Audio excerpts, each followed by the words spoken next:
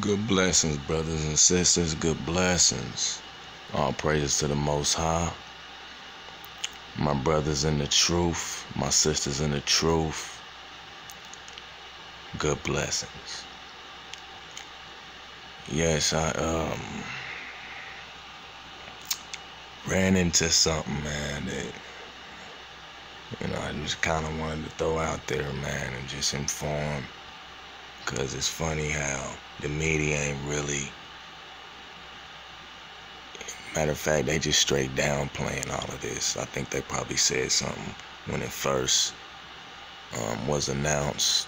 But other than that, it's not really been to the forefront, even to be recognized. It's really how they just it's like they just under the radar with it and gonna slide two brothers in dancing around with pom-poms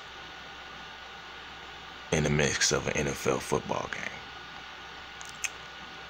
But yes, that's where we're at right now in 2018. LA Rams at NFL's first two male cheerleaders.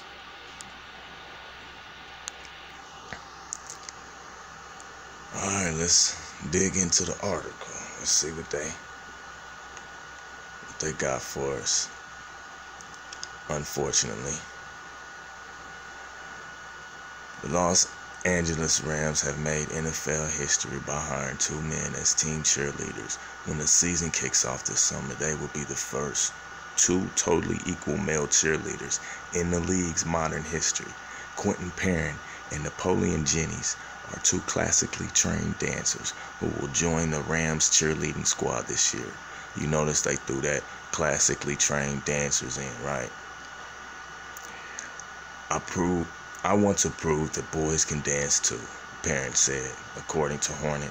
After college, we're not given a choice or a chance to do anything after. We're just told to get a 9-to-5 job and that's it. But that doesn't work. I'm an artist. I'm a creative person. The Baltimore Ravens added essentially stuntmen a couple years ago. And back in early 2000s, the Tennessee Titans had male yell leaders for a nanosecond. These roles have continued the stereotypical what guys do, yell and throw things. Wow.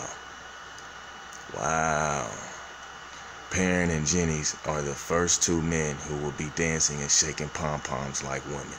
Wow. Man, look at her, man. Look at her.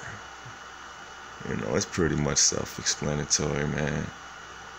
The first two men who will be dancing and shaking pom-poms just like women. Wow. That's how we rocking now, huh? Okay. The Rams have made a real splash since returning to Los Angeles, embracing some of these inclusive culture of the city. Last year, the team sponsored Venice Pride. Now, this move upends some of the gender norms that have been pushed in the league for decades.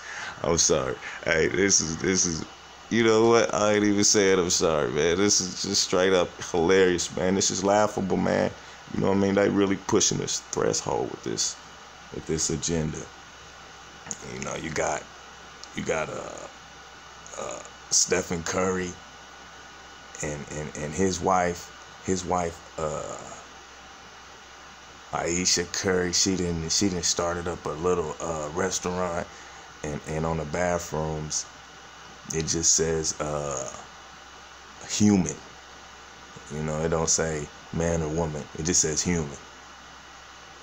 Hey man, it's like this is really, really, really, really sad.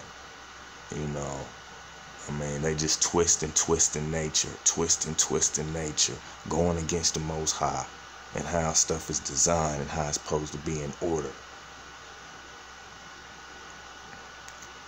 This is the product of not keeping them commandments, not staying grounded in our faith. But yeah, man, this is the 2018 season. I'm sure it's going to be more of them to come. I'm sure this is not going to be some type of fad.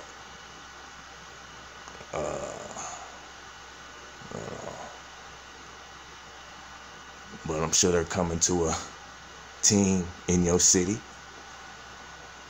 You know, as you watching your hometown team get down after they score, you know, you hype. All of a sudden you see a man with pom-poms.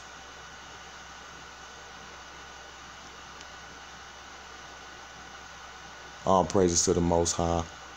Keep your lamps filled with light.